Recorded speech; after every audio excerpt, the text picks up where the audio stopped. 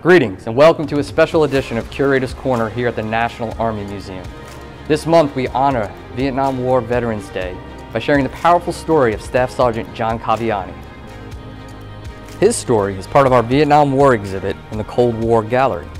Here you will see numerous stories and artifacts that highlights the Army's experience in Vietnam, from the iconic UH-1B Huey helicopter to personal items carried by soldiers.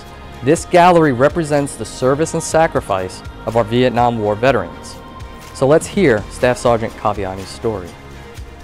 John Cavaiani was born in Ireland in 1943 and settled in California with his mother in the 1950s.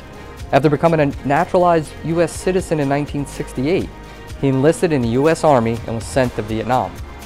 In 1971, Cavaiani was serving in a platoon tasked with protecting a remote hilltop called Hickory Hill. On the morning of June 4th, the camp was attacked by North Vietnamese soldiers. Acting with disregard to his own safety, Cavaiani exposed himself to enemy fire in order to move about the camp to direct the platoon's defenses.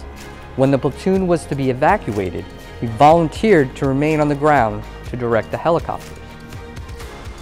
The next day, he ordered the remaining platoon members to escape while he provided cover fire.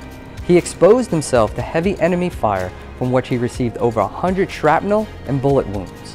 When the North Vietnamese took the hill, Cavaiani played dead and hid in the jungle for almost 2 weeks until he was taken prisoner. Cavaiani spent the next 2 years in multiple prison camps, including Plantation Gardens, the Zoo, and the Hanoi Hilton.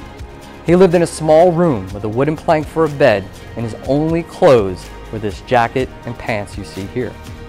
Every day, he and the other prisoners passed the time by playing cards, reading, talking, and suffering through meals that contained everything from rat feces and cockroaches.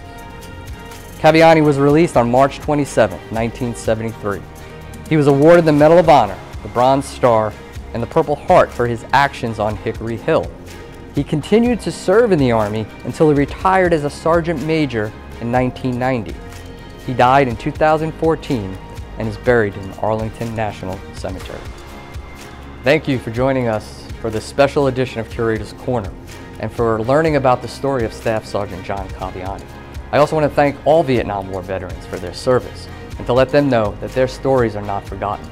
For more information about this exhibit or the museum, please visit our website.